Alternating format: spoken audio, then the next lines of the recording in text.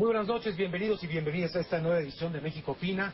Analizaremos el proceso electoral que ya inició, el proceso electoral 2017-2018, todo de cara al ejercicio electoral del próximo año, en un ejercicio inédito por el tamaño y también por las nuevas reglas de juego que se están poniendo en marcha, poniendo a prueba las candidaturas independientes, en fin, una serie de temas que vamos a tratar de abordar en una hora de programa que tenemos. Quisiéramos más, pero no se puede, y tenemos una mesa de lujo. Pamela San Martín, consejera electoral del Instituto Nacional Electoral aquí en México. Gracias, Pamela. Luis Carlos Ugalde, expresidente del Instituto Federal Electoral. ¿Cómo estás? Gracias, Mario. Por estar con nosotros. Eduardo Huchim, exconsejero electoral local, analista político. Eduardo, gracias. Y Javier Aparicio, investigador de la División de Estudios Políticos del Centro de Investigación y Docencia Económica. Gracias, Javier. Hola, como siempre, gracias por estar aquí. Bienvenidos, su participación va a ser muy importante a través de las redes sociales, lo estaremos repitiendo constantemente. ¿Les parece si comenzamos con las candidaturas independientes? Hoy parece que fue un día de mucha intensidad, debate, pero finalmente se amplía, Pamela, el plazo para la recolección de firmas, que fue una de las exigencias de los candidatos independientes, principalmente a la presidencia de la República, y también se cambia el app, este dispositivo móvil, se hace ya de tercera generación. ¿Ya ahí zanjado el problema o todavía hay otras cosas que atender sobre el asunto? Lo que aprobamos en el Consejo General fue efectivamente ampliar una semana el plazo de las aspirantes y los aspirantes a la candidatura independiente, a las candidaturas independientes, precisamente por lo que fue esta curva de aprendizaje en la utilización de la tecnología correspondiente a la aplicación. Hemos recibido algunos señalamientos sobre dificultades que estaban teniendo con la app, y precisamente por eso se corrigen estas dificultades. El hecho de que tengas que tomar 3 veces la fotografía antes de poder pasar a la captura directo, para poder facilitar el apoyo que se le brinda a los auxiliares. Se acordó también intensificar una campaña de difusión para que las ciudadanas y los ciudadanos sepan y puedan conocer. Apoyar a un aspirante en este momento no tiene un vínculo con el ejercicio del voto que se emitirá el día de la jornada electoral. Apoyar el día de hoy a un aspirante lo que define es si llegarán a la boleta o no llegarán a la boleta. Platicando con algunos de los candidatos a la presidencia o que están buscando esta candidatura independiente, dicen que detrás de todo esto hay una gran inequidad. Critican al sistema, dicen es que evidentemente esto es solo una muestra de la inequidad que existe ante un sistema de partidos que no ha permitido una apertura verdadera a las candidaturas independientes. ¿Cómo lo ves tú, Luis Carlos? Si se refieren un poco a los porcentajes que hay que tener de firmas, que son mucho mayores a los que se le exige un partido político para tener su registro, por ejemplo. Yo no estoy de acuerdo. Yo creo que comparar la formación de un partido con una candidatura independiente es inexacto. Para formar un partido político efectivamente requieres el 0.26% de apoyo, pero además requieres hacer asambleas distritales o asambleas estatales. Es otra lógica. Yo creo que no tiene nada que ver. A mí sí me parece que para que alguien pueda ser candidato a la presidencia debe mostrar al menos un mínimo de capacidad organizacional. A mí me parece que el 1% suena mucho y es mucho, pero yo me pregunto qué pasaría si les pidiéramos 100,000 firmas. Pues tendríamos 25 candidatos en la boleta electoral y eso traería otro tipo de problemas. A mí tampoco me parece válido el argumento que digan que los independientes reciben poco dinero. Pues qué bueno que reciban poco dinero, son independientes. Pensar que los independientes deben tener las mismas condiciones de competencia que un partido es desdibujar la figura. Los independientes también tienen que mostrar la capacidad de poder recaudar fondos de sus vecinos, de sus amigos. Y creo que el atractivo de un independiente no es ser como partido, es justamente no ser como partido, significa menos dinero de fuentes alternativas. Así es que me parece que yo creo que los requisitos son razonables, y yo creo que con esos requisitos que muchos ven inequitativos, yo no los veo así. Vamos a tener seguramente 2 o incluso hasta 3 candidatos independientes a la presidencia. Me parece muy saludable. ¿Coinciden con esto o no, Javier? Yo creo que, sí tiene claroscuros la figura. Sin duda es una puerta que antes no existía, ¿no? Entonces, comparado con hace 6 años y demás, pues no es que haya inequidad, es una nueva vía. Ya se probó para diputaciones federales, ya se probó en cargos locales, va a ser novedosa para el Senado y para la presidencia. Y lo que sí hay que tener claro es que todos los sistemas electorales tienen barreras de entrada a la boleta electoral, ¿no? Hay países donde hay muchos nombres en la boleta, países donde hay pocos nombres. Yo creo que es muy saludable que exista esta vía, ¿no? Digamos como una válvula de escape. Si un porcentaje importante de la sociedad no encuentra representación en las candidaturas partidistas, pues o se siente muy identificado con una figura. Aquí se puede construir, digamos, es como la vía corta, ¿no? Pero costosa. Entonces, si eres capaz de reunir un cierto porcentaje de apoyos, vas a poder llegar a la boleta. Ahora, es cierto, yo creo que comparado internacionalmente, los umbrales sí son elevados, y casi, sobre todo para el cargo presidencial, yo creo que para diputaciones y senadurías no parece infranqueable. Es una situación profundamente inequitativa para los candidatos, yo prefiero llamarlos no partidarios. Ha ganado la denominación de independientes, porque sencillamente, Luis Carlos, 800,000 firmas. ¿Y por qué no le pedimos a un partido que tenga 800,000 militantes para poder postular un candidato a la presidencia? No, yo creo que sí es profundamente inequitativa la situación de los candidatos independientes. Ahora bien, es un reto también muy importante, ahí sí, ¿no? El que consiga el registro de una candidatura independiente, yo digo, por ese solo hecho, ya debería considerarse con mucha seriedad para ganar la presidencia, ¿no? Yo siempre voy a poner un ejemplo, Eduardo. En la lista de los 45 aspirantes a ser candidatos a la presidencia, hasta ayer había 6 que no habían recabado una sola firma. Quiere decir que en esto de ser independiente también hay mucha frivolidad o hay mucha aspiración a la fama. Eso estamos de acuerdo. Yo creo que sí es necesario poner una aspiración. 866,000 es mucho, es poco. Yo creo que, como tú dices, pero comparado con los partidos políticos, es que yo creo que parece que la comparación, son candidatos que aspiran a un cargo, sea postulado por el partido o de manera independiente, aspiran al mismo cargo. Entonces sí hay una cierta equiparación. Y yo insisto, bueno, ¿por qué no le pedimos a los partidos que para poder postular a un candidato tengan 800,000 militantes? Bueno, los partidos tienen que mantener el 3% de la votación nacional para mantener el registro. Los partidos tienen que hacer asambleas estatales con 3,000 integrantes si son estatales o 300 si son... O sea, hay otros requisitos. No, sí, claro, es una situación distinta. Si 800,000 firmas son muchas, 866,000 firmas, tenemos el tema de la distribución territorial. El pedir que haya una distribución territorial me parece, ahí sí, francamente inequitativo. ¿Por qué? Porque al final del día, si llega la boleta, puede tener todos sus votos en un estado o en 2 estados, y si tiene más votos que el segundo lugar, gana. No tiene una representación permanente como ocurre con los partidos políticos, porque ciertamente son figuras que tienen muchas diferencias. Pero también hay otro detalle, y creo que esto también tendría que entrar en la balanza.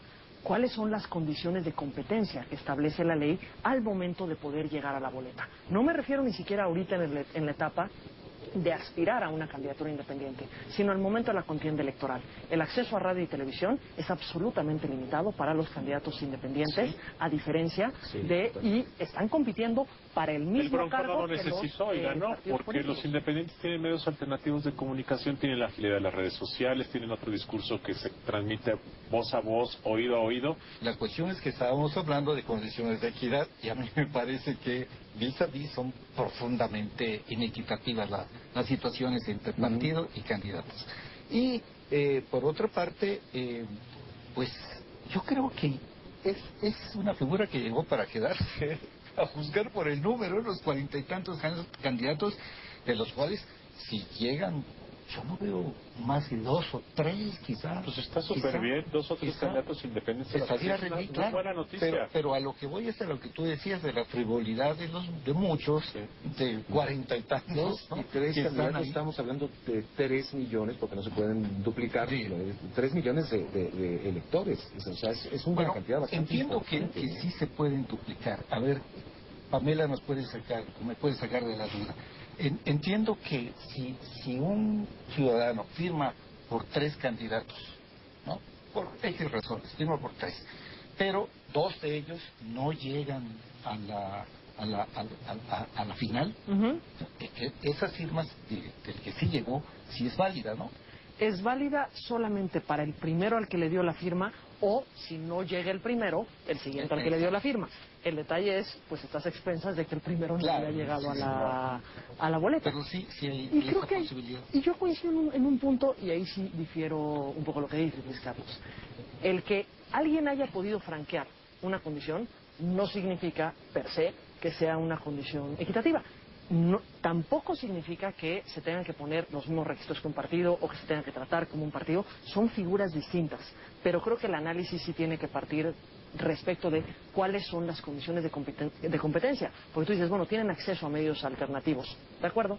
Solamente que las reglas de equidad que hemos construido en este país, como las hemos construido en este país, son reglas de equidad que se basan básicamente en acceso a financiamiento público y acceso a radio y a televisión. Ahí es los mecanismos de equidad que nos hemos dado y es donde creo que, por ejemplo, en el tema de financiamiento ha tomado una buena decisión el tribunal, porque su criterio ha sido, no tienes financiamiento público, pero no te establezco la regla de prevalencia de financiamiento público respecto al privado. Te permito que puedas recabar financiamiento privado. Yo te puedo decir una cosa. Imagínense que recreáramos la idea de la equidad en temas de financiamiento público y les diéramos más dinero a los candidatos independientes. Primero distorsionamos la figura porque habría un incentivo perverso de ser candidato independiente porque te van a dar lana, y yo creo que eso hay que desterrarlo. Yo creo que nos muestren que son capaces de conseguir dinero de los vecinos. A mí me gusta eso. Yo estoy a favor de los independientes, quiero dejarlo claro. Más bien candidatos sin partido, como dice Eduardo. Pero a mí no me parece que sean irrealizables ni excesivas los requisitos que se piden. Los 3% o 4% que en algunas entidades empezaron a pedir, o pedir que fueras en persona a dar el apoyo para ser candidato, sí me parece excesivo, desproporcionado. Esto a mí no me parece tan malo, ¿eh?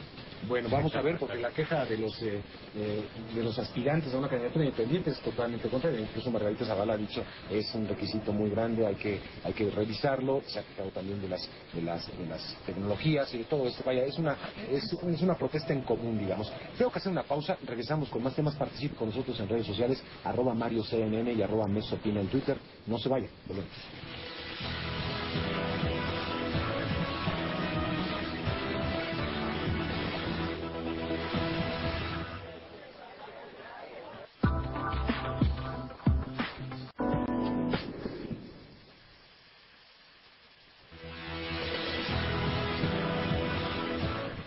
Estamos hablando de la contienda electoral, este proceso que ya arrancó, y de las candidaturas independientes, y hablábamos de la equidad o inequidad, mejor dicho, en las reglas del juego hacia las candidaturas independientes. Nos explicabas, Pamela, que a ti te parecía, decías, que la inequidad está más en el reparto o en el acceso a medios de comunicación que en el reparto de dineros públicos. ¿Por qué? ¿Cómo están las reglas? ¿Cómo se están definiendo? ¿Están definidas, mejor dicho? A ver, tanto en los dos repartos, en el reparto de financiamiento público como el reparto de acceso a medios de comunicación, lo que reciben es lo que recibiría un partido de nueva creación, pero lo reciben todos los candidatos independientes. Es decir, si tenemos 50 candidatos independientes pensando en presidencia de la República, senadurías y diputaciones, el tiempo se distribuye entre ellos, el financiamiento se distribuye entre ellos. Porcentualmente, 33% a la presidencia, 33% a las senadurías y 33% a las diputaciones. Pero, por ejemplo, si tenemos en diputaciones tenemos 300 distritos, supongamos que tenemos 200 independientes, entonces tenemos el 33% del tiempo distribuido entre los 200 independientes. Sí. O sea, lo que terminan, y por qué me preocupa particularmente el tema de acceso a los medios de comunicación, porque ahí es el tema de poder comunicarte con las ciudadanas y con los ciudadanos, el poder acceder a el conocimiento público, cuando los partidos políticos y sus candidatos, evidentemente, tendrán un acceso permanente a estar exponiendo durante unos periodos muchísimo más amplios de tiempo, dependiendo de la fuerza política de cada uno, fuerza electoral de cada uno de los partidos, el poder exponerle las candidaturas a la ciudadanía. Me parece que ahí, que es un tema de exposición durante la campaña, es donde sí se genera una situación que no necesariamente genera las mejores condiciones de competencia para los candidatos independientes. El tema del financiamiento, al establecer reglas de no prevalencia de recurso público, abres una puerta de financiamiento que sin duda requiere una fiscalización muchísimo más severa, porque lo que estamos hablando es recurso privado, que es el que está financiando a las candidaturas independientes. O sea, es un sistema de partidos mexicano, claro, que abre la puerta a las candidaturas independientes. No estamos hablando de otra cosa. Sería una equidad perfecta. Yo coincido con Luis Carlos en algunos puntos, como dicen. Aquellos que pretenden una candidatura independiente tienen que ser, no vamos a experimentar ni a conformar o armar o inventar candidaturas en el proceso. Tienen que ser ciudadanos ya, pues tal vez con aspiraciones muy concretas y muy sustentables para ser candidatos independientes, ¿no? Eso es cierto, ¿sí? Y la verdad es que decía yo hace un momento que la figura del candidato independiente es una figura riesgosa, sobre todo por el tema del financiamiento. Pero yo veo, a mí me gusta que exista esa posibilidad. porque yo creo que en la realidad mexicana tenemos a partidos políticos que ya no representan pues, casi a nadie. Hay un distanciamiento, hay una poca valoración de los partidos políticos. Entonces, el hecho de que haya una posibilidad no partidaria, a mí me parece muy bien que exista, sin dejar de reconocer, porque la figura de los candidatos independientes tiene mucha gente que no le gusta, ¿verdad? No le parece. Yo creo que es más virtuosa que lo contrario. Yo lo voy a decir de una forma, espero no ofender a nadie. A mí me gusta mucho más la figura de candidaturas independientes que la identidad de muchas de las personas que ahora están buscando apoyos. Pero por fortuna yo no soy el que tiene que decidir quién llega a la boleta o quién no merece o no. Digamos, ahorita estamos hay una especie como de elección primaria de ver quién logra llegar a la boleta, y eso me parece muy saludable. Entonces, yo soy optimista sobre el impacto de largo plazo de esta vía de candidaturas independientes. Independientemente de la identidad de los que lleguen o no lleguen, o de los que se apunten o no se apunten, independientemente de si ganan o no ganan, porque creo que le mete una dinámica un poco más saludable al sistema. Creo que sí tenemos un sistema que favorece mucho a los partidos, que está sobreregulado, muy subsidiado, con muchas restricciones para el acceso a medios. Entonces, venimos de estos más de 20 años de cultivar un sistema que sobreprotege a los partidos. Entonces, esta vía independiente tiene como un potencial disruptor que yo creo que es muy saludable. Pensemos, por ejemplo, hay un montón de cositas que no están reguladas, ¿no? El gobernador que está buscando firma. Oye, eso está medio extraño que el señor gobernador ande buscando firma. Y qué raro es que si llegan a la boleta no puedan comprar un spot. Entonces, creo que eso tiene el potencial de transformar. Digo, si se alinean los planetas y el tribunal no hace locuras, además, en el largo plazo puede ser que empecemos a transformar nuestro sistema electoral de uno basado en oligopolio partidista a un sistema que valora y protege más o intenta maximizar los derechos políticos individuales de los aspirantes a una candidatura, como también va a ocurrir, por ejemplo, con el caso de la reelección en cargos locales, que la vamos a observar. Eso también fortalece a unas figuras que antes no eran tan claras. Entonces, esto va a ser una dinámica de largo plazo. Por cierto, quiero hacer un comentario de la desigualdad, pero a favor de los independientes. Un amigo aspirante a ser candidato independiente me dijo: la ventaja que tenemos frente a los candidatos a partidos es que ya empezamos nuestra campaña. La empezaron hace 2 semanas. Están recorriendo el país, haciendo campaña abierto. Recolectaron a firmes a hacer campaña en redes sociales, universidades, noticiarios que les dan cobertura. Van a tener 3 meses más de campaña abierta que los candidatos de partido. Entonces, nada más lo dejo como una idea de que también hay cosas que operan a su favor. Sí, y como bien mencionas, también tienen un uso diferente de las redes sociales. Aquellos que tienen posibilidades, que yo veo, porque es una visión muy subjetiva, que sí tienen posibilidades de competir, pues también tienen el uso o un entendimiento de la comunicación diferente a una estructura partidista rígida, ¿no? ¿Qué otros temas inéditos hay en esta elección que ven ustedes como interesantes o riesgosos? Además de las candidaturas independientes, evidentemente, pues es un proceso más grande que se haya realizado en nuestro país. Ya las candidaturas independientes las habíamos experimentado anteriormente, bueno, tuvimos el primer gobernador que ahora está buscando la presidencia. Estamos en un proceso, por ejemplo, del tamaño. ¿Qué nos puedes decir, Pamela, ante este proceso que está en puerta ya? Pues, se ha dicho que es el proceso más grande, pero es que de hecho es el proceso más grande que hemos vivido. ¿Y por qué es el proceso más grande? Tenemos una elección federal presidencial, es decir, que tenemos todos los cargos de elección federales en competencia: presidencia, senadurías y diputaciones, todo el Congreso, la presidencia de la República. Y a la par tenemos 30 elecciones locales concurrentes. Es decir, en 30 de las 32 entidades van a tener, además del proceso federal, procesos locales, dependiendo la entidad, qué cargos estarán en elección. Pero dentro de estas elecciones locales tenemos a 8 gubernaturas y la jefatura de gobierno de la Ciudad de México. Entonces son, digamos, 9 titulares del Ejecutivo local más el titular del Ejecutivo Federal, convocando a las ciudadanas y personas a las urnas, precisamente porque lo que se buscó con la reforma del 14, que de hecho ya se había estado caminando en ese sentido, era homologar las fechas precisamente para que todos salgamos a votar el mismo día y podamos votar por los distintos cargos. Esto, por supuesto, que tiene ventajas para la ciudadanía en cuanto a pues que las elecciones se llevan en un mismo momento, puede generar un incremento en los niveles de participación ciudadana en el ejercicio del derecho al voto, y a la par, por supuesto, tiene dificultades o, digamos, complejidades operativas para efectos de organizar las elecciones, que son concurrentes, por lo tanto implican una actuación coordinada entre el Instituto Nacional Electoral y los organismos públicos locales para la organización de las elecciones, porque ya tuvimos una probadita de la complejidad con los PREPs, ¿no? En las elecciones pasadas. Hubo muchas críticas en algunos de los ejercicios del programa de resultados preliminares. Creo que sin duda han habido problemáticas que se han enfrentado desde la reforma del 2014, pero creo que también se han ido tomando algunos mecanismos y algunas medidas para buscar que podamos ir generando los distintos momentos de certeza, y creo que sin duda esta elección no la podemos mirar sin también verla a la luz de lo que ocurrió en las elecciones del año pasado en otro tema que es relevante, que es la equidad en la competencia.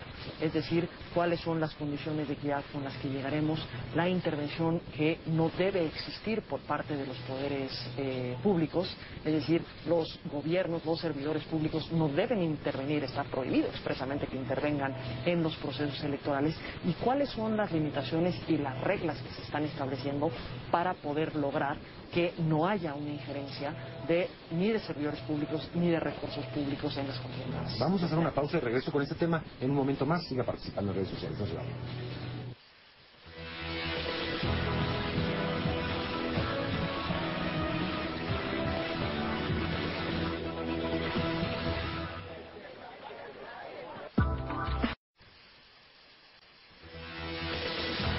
Continuamos en esta edición de México Opina. Carlos, ¿cómo ves tú en general el panorama de las elecciones, quitándole la variable de los independientes?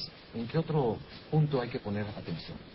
Primero, ya a mí me preocupa porque creo que hay muchas amenazas que pueden derivar en que el resultado de la elección carezca de la credibilidad, carezca de la legitimidad. Y no es un asunto de la autoridad. Yo creo que el INE está haciendo el trabajo que le corresponde. Ha habido una controversia en puntos de vista divergentes entre el Instituto y el Tribunal Electoral, pero no creo que ese sea el origen más importante del problema. Yo creo que en México se ha gestado, bueno, desde el siglo XIX, primero una costumbre reiterada a desacatar los resultados. Hay una suerte de oportunismo de los políticos. Esto incluye a los partidos, a todos. Ahorita el PAN, el PRI, Morena es el más notorio por lo que hizo López Obrador en 2006, pero incluye a todos. Yo creo que las condiciones de competencia se han degradado por una serie de razones prácticas, operativas, de gobiernos, de partidos, de candidatos. Yo creo que las elecciones están costando muchísimo dinero más de lo que la ley establece. Yo creo además que las condiciones regionales en México de ingobernabilidad o de conflictos sociales son mucho mayores que antes. Esto no tiene nada que ver con la autoridad electoral, es un fenómeno. Yo creo que la desconfianza generalizada de la población respecto a las instituciones políticas ha avanzado mucho. La semana antepasada Latinobarómetro nos dijo que los partidos han caído en su estima social a 9%. Entonces el cóctel está dado, y además será una elección que yo creo que va a acabar siendo polarizada entre dos fuerzas políticas. Una de ellas Morena, la otra no sabemos. Entonces yo creo que el cóctel, para que sea muy conflictiva, está ahí, a pesar de que el INE haga un buen trabajo, a pesar de que vayan muchas personas a votar. Yo tengo la percepción de que hay amenazas, a menos de que el ganador lo haga por 7 o 8 puntos, lo cual es improbable, o que López Obrador gane. Si López Obrador gana, yo creo que va a haber una suerte de distensión y de júbilo de amplios segmentos de la población que van a sentir, estoy diciendo, la percepción pública de que hay justicia, pero en la democracia no puede haber un resultado que sea políticamente correcto y los otros no. Pues gana quien tenga más votos, y si ganase el PRI el próximo año por 2 puntos frente a López Obrador, va a haber lío, lo cual quiere decir que las condiciones sociales y globales y de percepción de nuestra democracia todavía no nos permiten saltar el paso para que gane quien gane, sea acatado y aceptado. ¿No ven madurez en ese aspecto, digamos, que hemos trascendido después del 2006? Porque estás pintando un panorama como podría suceder algo como el 2006, están los ingredientes. Lo vimos en el Estado de México, creo que a pesar de que hubo una polémica muy fuerte, logró correr el agua sin tanto problema. Pues digamos que logró dejar un precedente de que eso es lo que quieren hacer el gobierno de su partido en las elecciones de 2018. Me parece que eso está clarísimo. Y un poco esta degradación a la que se refería Luis Carlos es cierto, y no se constriñe, y eso es quizás lo más grave, no se constriñe a lo electoral. Es una degradación de la vida pública, de la clase política, de la manera de hacer política. Eso que vimos en el Estado de México, cuando se vuelca el aparato del Estado en favor de un candidato, del candidato del PRI, pues francamente, yo no recuerdo haber visto algo semejante. Algo similar a lo que sucedió en Colima, en Coahuila. Sí, tenemos ahí, claro. Ahorita hablamos de ese caso. En Coahuila, sí. Pero esto me parece que es lo que contribuye a todo ese ambiente de desconfianza. Y en esto es también cierto que hay una fragilidad en nuestras instituciones electorales, el INE, que no hizo nada frente a lo que estaba ocurriendo en el Estado de México. Yo creo que sí pudo hacer, a pesar de que no está exactamente dentro de sus atribuciones el contener aquella avalancha que hubo en el Estado de México, ¿no? Recordemos cuando algo así se dio en los tiempos de Goldenberg, cuando hubo un empleo de los programas sociales, por lo menos el consejero presidente salió a hacer una exhortación en el sentido de que aquello no debería ser el gobierno, que luego el tribunal lo desautorizó, pero como dijo en su momento José, la exhortación ya estaba hecha, ¿no? Pero ahora ni eso hizo el INE, pero todavía peor que lo que ocurre en el INE, que me parece que hay zonas en que sí es fuerte el INE, zonas donde hay consejeros que quieren hacer las cosas, muy pocos, pero creo que sí los hay. Mi gran preocupación desde ahora se llama Tribunal Electoral del Poder Judicial de la Federación. Ahorita tiene un tema importante que Coahuila, pero ahí acaba de determinar que sí hubo un excedente de topes en el tope de gastos de campaña de 9.2%, lo cual pues automáticamente, si es así, eso es la misma interpretación del tribunal, sería una anulación de la elección, si no estoy mal, ¿no? En un primer momento el tribunal tiene que, ya se presentó una impugnación en contra de la decisión del instituto que lleva a ese rebase de topes, es decir, los gastos no reportados que se identificaron, y el primer momento es la revisión de esa decisión del instituto para posteriormente analizar pues lo que son el juicio de inconformidad, que es el juicio relativo a la validez o no de la elección. Ciertamente la Constitución establece que si hay un rebase de más de 5% del tope de gastos de campaña y la diferencia entre el primero y el segundo lugar es menor a 5 puntos porcentuales, procede la anulación de la elección. Este es los pasos que siguen ahorita en el tribunal para resolver el caso. ¿Tiene algún plazo establecido? Pues el 1 de diciembre toma protesta el siguiente gobernador. Y se que resolver ya quizá la próxima semana. Tengo que hacer una pausa y luego con Javier porque quiero opinar sobre este tema también. Volvemos, no se vayan.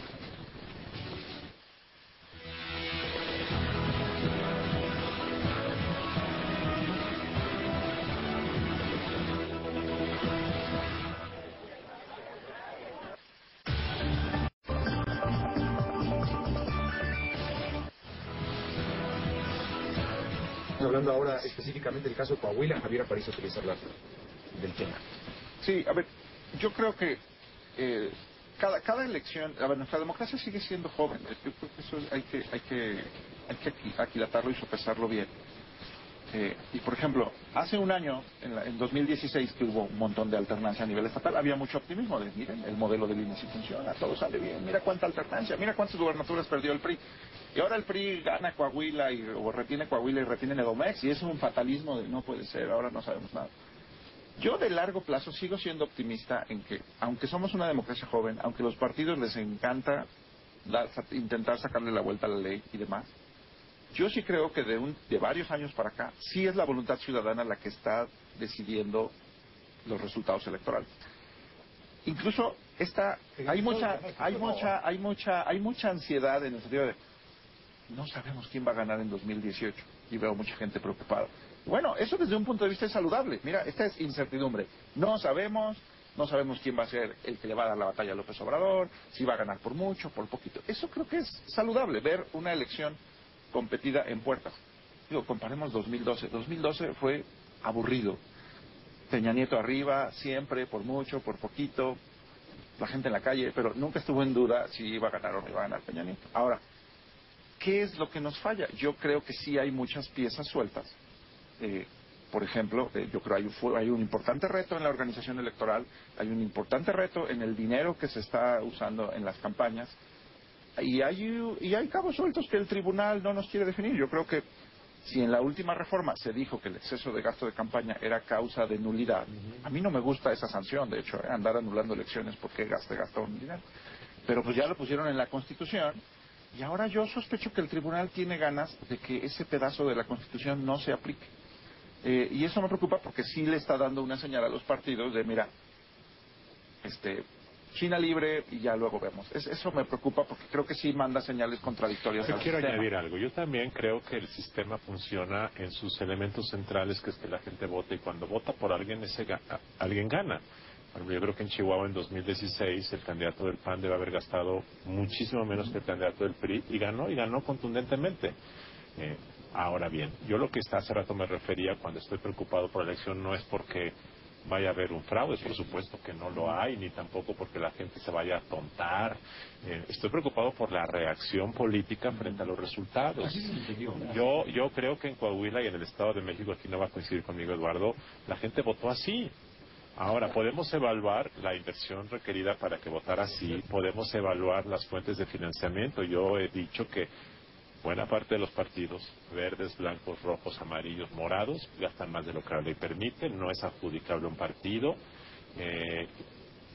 Pero la reacción política en México, el problema es que las elecciones están generando que un partido gana y el 60% de la sociedad se queda enojada, por la manera como está configurado. Y entonces en el Estado de México el 70% cree que hubo fraude, y si hubiese ganado la otra mitad. Entonces, así está constituido, y el sabor de boca es malo. En que hemos logrado deshacernos de una serie de prácticas que venían desde el pasado, a boca de urna hacer robo de... Cada vez se oye menos de un robo de urnas o de esas prácticas de mapacheo. Existen cada vez menos. Creo que si hay inequidad y si hay un abuso o darle la vuelta a la ley, está precisamente en lo que dice Luis Carlos, o tú lo dijiste, en el uso de los programas sociales, con meses de anticipación. Tienes a todos los secretarios de Estado yendo una y otra vez a repartir incluso dinero en efectivo. Son cosas que nadie se denunciaron, pero nadie dijo eso hay que pararlo, ¿no? Y yo creo que esa es la forma en que se está incidiendo de alguna manera hacia el votante.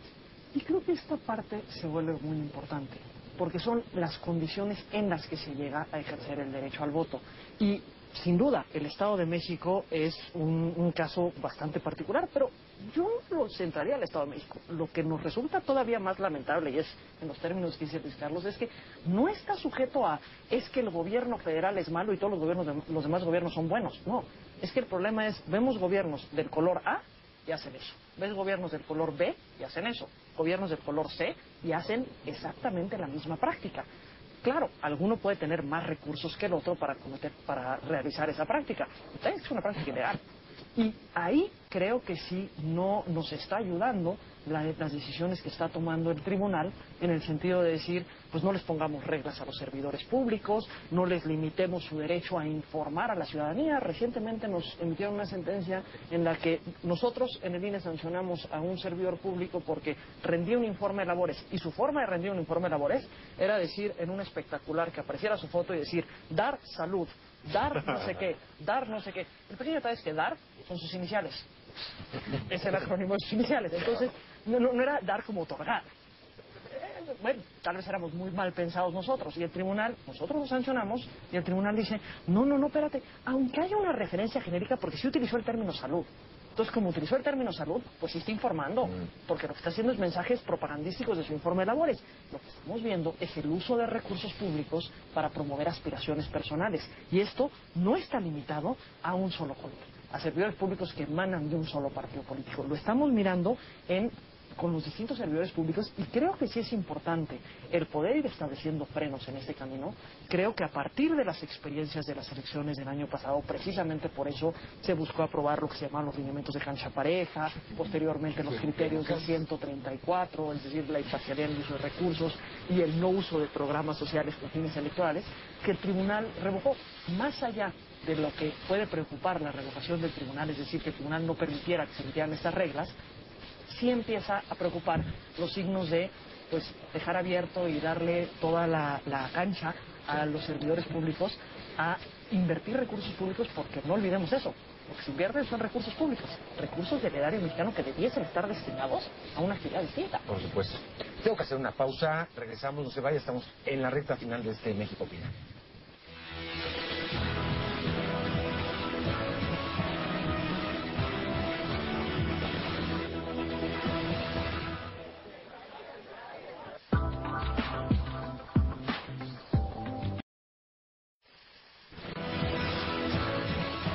Estamos llegando casi al final, pero vamos a empezar a cerrar con las reflexiones de nuestros invitados sobre el proceso que viene, pues también en un proceso donde no hay fiscal especializado en delitos electorales, que tendrá que definirse en los próximos días, porque ya hay algunos temas que se están ventilando precisamente en la Fiscalía sin una cabeza. Javier Aparicio.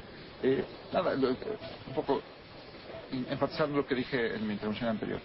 A mí me parece saludable la incertidumbre sobre el resultado electoral. Me preocupa mucho la incertidumbre sobre el rigor con el que se va a aplicar la ley. Por ejemplo, el asunto de FEPADE sí me preocupa. Digo, y es cierto que FEPADE es el eslabón débil de la triada tribunal, INE, ¿no? Como que perseguir delitos electorales tampoco, no tenemos suficientes políticos en la cárcel, y los que están no están por delitos electorales, están por otras cosas mucho más grandes. Me preocupa también, ¿cómo decirlo?, la parte no electoral que tiene consecuencia electoral. Aquí estamos hablando problemas de corrupción, problemas de desvío de recursos, de programas sociales que le sacan la vuelta a la regulación electoral, pero que justamente tienen una intencionalidad electoral. Pues digamos, me preocupa que sea muy fácil robar en México, digamos, y que parte de ese robo y desvío tenga un impacto en el asunto. Ahora, al final, porque todo esto, lo que me preocupa es una cosa que queríamos desterrar desde hace tiempo, que era el asunto de, en México tienes que ganar por goliza para que se sostenga tu resultado, y si ganas por un margen muy estrecho, entonces entramos a este marasmo donde una decisión judicial puede ser la que acabe adjudicando el resultado, como lo vimos en Colima, como lo vimos en Zacatecas, y eso no me gusta. O sea, no tenemos suficiente experiencia de elecciones muy reñidas que sus resultados se sostengan. Creo que no hay que limitarse a los resultados, sino que yo veo que es preciso que las condiciones de equidad se mantengan. Se ha avanzado, decías tú, Mario, ciertamente se ha avanzado en cuanto ya no hay tanto robo de urna, por ahí hay algunos, pero con casos aislados, se ha avanzado en eso, se ha avanzado en la reducción de la violencia en los procesos electorales, pero no se ha avanzado mucho en términos de equidad. Recordemos que Cedillo hablaba de su elección en 94, que había sido legítima, limpia, pero inequitativa.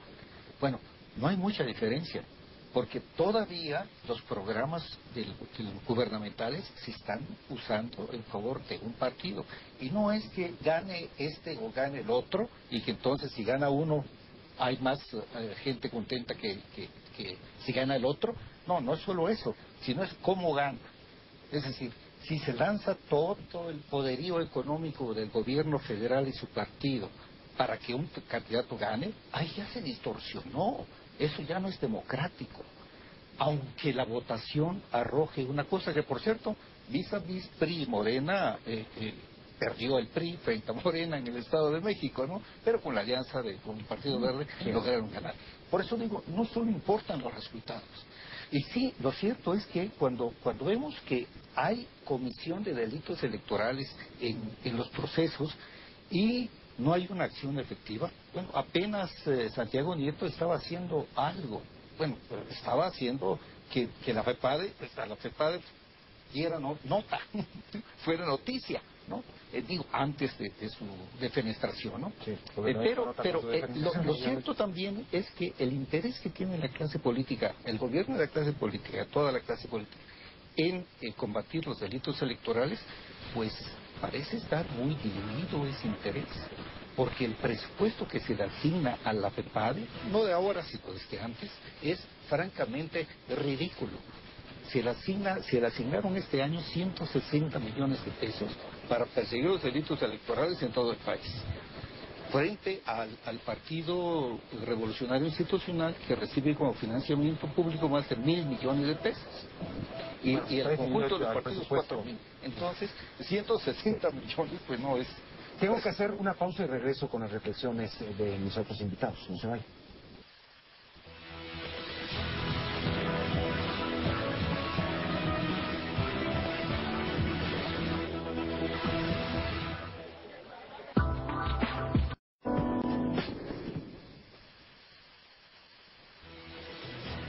Luis Carlos Ugalde, una reflexión final. Voy a hacer un balance de lo que dije anteriormente, porque yo también creo que hay una industria del pesimismo. Yo quiero ser realista y creo que hay muchas luces amarillas prendidas y me preocupa. Pero también voy a hablar ahora de las cosas positivas. Primero, yo creo que va a ser una elección muy competida, donde no sabemos quién va a ganar. Y eso va a hacer quizá que mucha gente salga a votar y es una muy buena noticia. Dos, va a haber candidatos independientes, algo innovador, y eso creo que le mete frescura al debate. Sí los hay. Yo creo que sí va a haber, para la presidencia va a haber uno o dos. Yo creo que va a haber dos seguros o tres, yo creo. Tres, es la más grande en la historia, va a haber 9 gubernaturas y eso te da espacio para que haya muchos ganadores. Y que haya más votación. Al margen de quién gana la presidencia, un partido puede perder la presidencia pero ganar 3 gubernaturas y eso ya compensa en el estímulo para seguir en la chancha del juego y no tirar la mesa y levantarte enojado. Cuarto, yo creo que el INE va a tener capacidad operativa. Estamos estirando demasiado la liga de lo que hace el INE, pero yo creo que va a tener capacidad operativa. Y yo creo que al final del día puede prevalecer la cordura y el sentido común y entonces levantarnos el 2 de julio y decir, todas las tormentas pues, no estuvo tan mal aunque haya habido mucha estridencia. Ojalá sea así. Puede haber. No se va a caer el país, pero sí es un desafío mayor lo que enfrentamos. Le agradezco mucho. Pamela. Yo creo que sin duda hay estas cuestiones ajenas a lo electoral que pueden incidir en lo electoral y que no contribuyen. Y pongamos un contexto que creo que tampoco podemos obviar. El tema de la reconstrucción después de los sismos. Estamos hablando de una cantidad muy fuerte de recursos públicos que van a estarse inyectando con un fin que es absolutamente legítimo y que lo que tenemos que cuidar es que no tenga visos electorales, es decir, que no tenga un empleo electoral para atender una necesidad como nos ha ocurrido con los programas sociales. Y creo que eso es algo que se tiene que prestar particular atención. Sin duda, yo creo que es muy claro que las ciudadanas y los ciudadanos pueden acudir a votar y el resultado de una votación es lo que será aquel que esté depositado en la urna.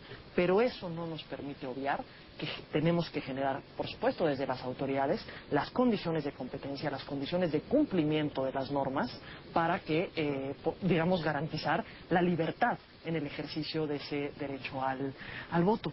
Y creo que hay, digamos, sin duda el tema FEPADE, el tema, olvidemos el nombre propio Santiago Nieto. Como ocurrieron los hechos, es un signo de mucha preocupación. Sí. En un contexto de desconfianza como el que tenemos, que de pronto está el fiscal investigando, está la nota de que está investigando un caso de un alto funcionario y el siguiente día está destituido por incumplir con el código de ética, que no tenemos muy claro cómo fue que incumplió con el código de ética, pero después acude al Senado para pedir que el Senado objete. Y tenemos también clarososcuros en las reacciones de los partidos políticos en cuanto a cómo se va a reaccionar, si va a haber una votación abierta, si va a haber una votación cerrada. Hasta que él mismo decide retirar la objeción. ¿No? Pero el tema es cómo esto fortalece a las instituciones o cómo las debilita. Cuando se puede quitar a un juez, cuando se puede quitar a un fiscal por el ejercicio de sus funciones, tenemos un problema como Estado. Y creo que eso sí nos tiene que llevar a una reflexión de cómo fortalecer nuestras instituciones, que tiene mucho que ver con el actuar de las instituciones. No se fortalece la confianza en las instituciones, pues digamos que por arte de magia. Se fortalece a partir de las decisiones que se van tomando. Pero también creo que es súper importante tener un contexto de exigencia de la ciudadanía hacia las distintas instituciones, hacia los distintos servidores públicos, precisamente para tener mejores condiciones para ir a ejercer el voto el 1 de julio. Son las mayores elecciones, vamos a tener una gran gama de opciones por quienes votar en este proceso electoral, pero poder informarnos y poder generar contextos de exigencia, tanto antes de la elección, con la emisión del voto, como con posterioridad a la elección, creo que eso es lo que puede ir ayudando a fortalecer un contexto pues que no se antoja sencillo. Así es. Bueno, es una elección muy compleja. Cada vez que hay una elección es más compleja que la otra, evidentemente. Estamos arrastrando prácticas del pasado muy poco positivas para la democracia mexicana, pienso. Pero pienso también, como Luis Carlos, que hemos mejorado mucho. Y si hemos mejorado mucho es también porque como ciudadanía somos diferentes, no somos la misma ciudadanía a la del 2006 o la del 2012, hemos madurado y hemos empujado a las instituciones también a cambiar y a llevar a nuevas leyes. Sabemos que no podemos dormirnos en los laureles porque vuelven esas prácticas del pasado que están ahí también y hay que tener cuidado, pero yo soy positivo, creo que hay actores políticos que han estado en varias elecciones y que están otra vez en estas elecciones porque también confían en que la cosa va a funcionar, me parece que hay confianza. Gracias por acompañarnos, gracias a estos invitados de lujo y gracias por participar, los veo el próximo domingo en México.